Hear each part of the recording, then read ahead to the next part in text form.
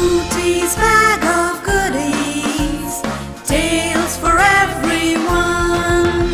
So come on all you children, let's go have some fun.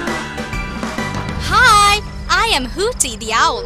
I have 4 children, Naughty, Greedy and Goldilocks, and Pat, a little rat who did not have a family of his own. Well, now he does.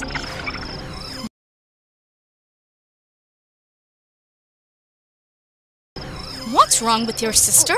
Why is she behaving so strangely all of a sudden? I don't know, Mom. She has been behaving this way since morning. Ask Pat. He might know. Well, actually, there's this boy owl who plays with us in the park. And I think Goldilocks finds him very cute.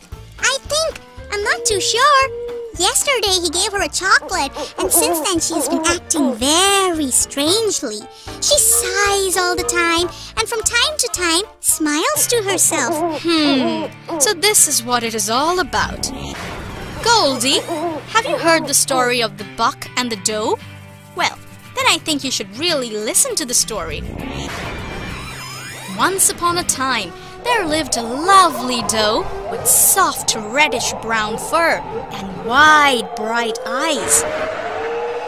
One day, she was grazing in the forest when a young mountain buck saw her and fell in love with her. He started following the doe day and night. Once he followed the doe to the village, despite being warned of the possible dangers. But the love-struck buck didn't pay any heed. After walking a few steps, the doe sensed that a man was hiding ahead. Fearing that there could be a trap nearby, she let the buck go first. Unfortunately, there was a trap, and the hunter killed the buck. It was his blind love for the doe that killed him. Oh no! That is so cruel of the doe. The buck must have been really cute. The doe shouldn't have done that. It was very mean of her.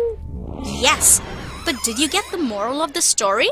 The moral of the story is that blind love gives a false feeling of happiness at first, but leads to sadness in the end. But Mommy, Goldilocks is not blind.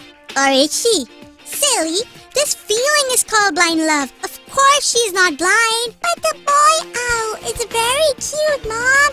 He has such a cute smile. He smiled at me yesterday. I am sure he is cute, sweetheart.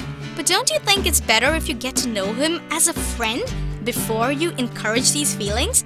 Or else it's you who might get hurt at the end.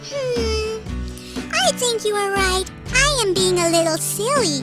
Goldilocks and cute owl sitting on a tree. Kissing. Just you wait.